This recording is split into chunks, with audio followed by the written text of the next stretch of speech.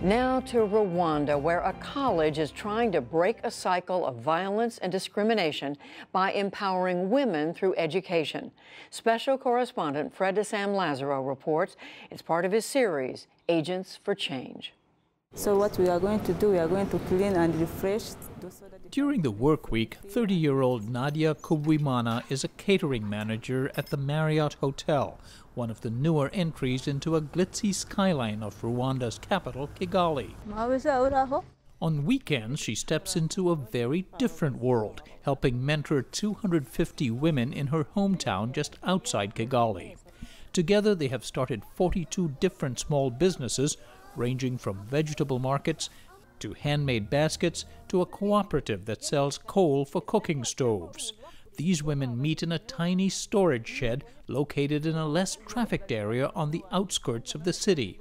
They wish to grow their business. The problem they have is, you see, where we are is far from the main road. Kubwimana is a recent graduate of the Akilah Institute, a 2-year college which trains women to be leaders in the world of business.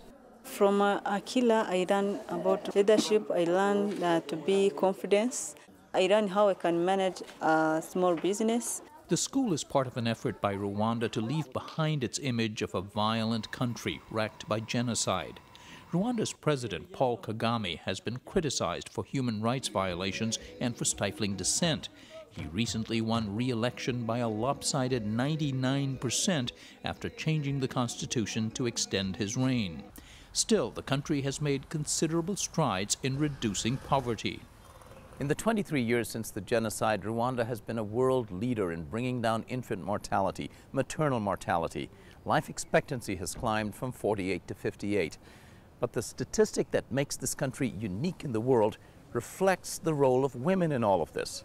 Half of this country's Supreme Court justices are female, and so are 2/3 of its members of parliament.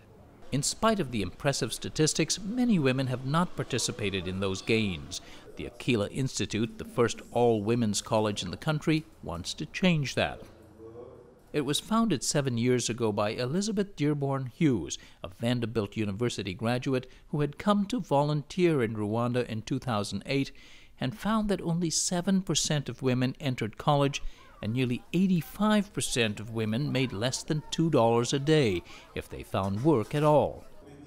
At Akilah, the emphasis is on preparing women for well-paying jobs and financial independence. Aline Kabanda is the school's director. The Akilah founders went to the private sector and asked, where do you see the country's fastest growing sectors of the economy? What are the skills gap? What do you need? And really make sure that the choice of our programs, as well as the curriculum itself, really mirrors the expectations of the private sector.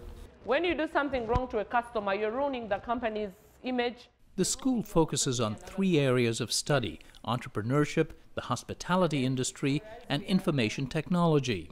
It recruits half its students from rural areas, the other half from Kigali, and offers generous financial aid to attract and encourage students who otherwise would have no chance of receiving a college education.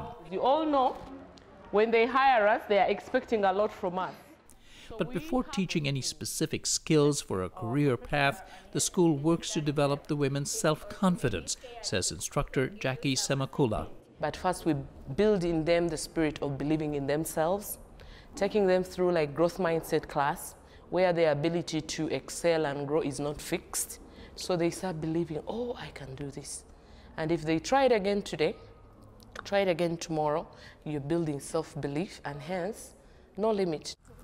For many of the young students, Akilah is the first place they've heard about gender equality. Sandrine Sangways now studies IT, but back in high school, she says, girls were not encouraged to develop computer skills. We were supposed to sit like 3 children on one computer, and at that time they allow a boy to stand like in front of the keyboard so that he can be the one who dealing with the keyboard. They don't see the potential that we have as girls. Alan Ingabire, who studies hospitality management, realizes that many young women don't see their potential either. Some girls who did not come to Akilah, they still feel like they can't do that. Here at Akilah, we've been given this opportunity to get exposed to leaders, to learn leadership. So it is our time to go and tell our young sisters, tell our friends that you can do this, even though your friend is telling you that you can't. We're looking at the next generation of female leaders, and then we're telling them, you have a role to play, you know, as a leader of yourself, as a leader of your family, as a leader of your community, and that will trickle down to the whole country. Jackie Mutama is a good example of the shift that is starting to take place in Rwanda.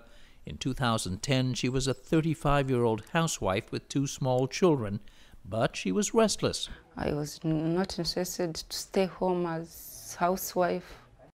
She became part of the first class of students at Akilah, graduating in 2012, and then pursued a dream of owning a farm.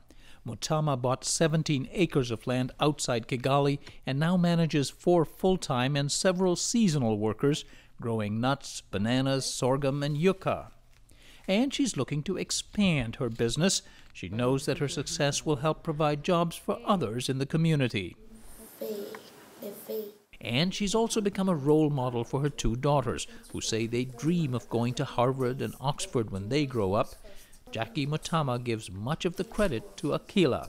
I think Akilah makes you a new creature. Makes you into a new creature. Yeah.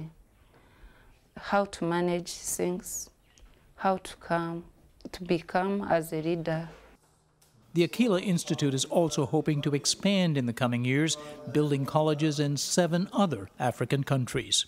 For the PBS NewsHour, I'm Fred de Sam Lazaro in Kigali, Rwanda. Fred's reporting is part of the Undertold Stories project at the University of St. Thomas in Minnesota.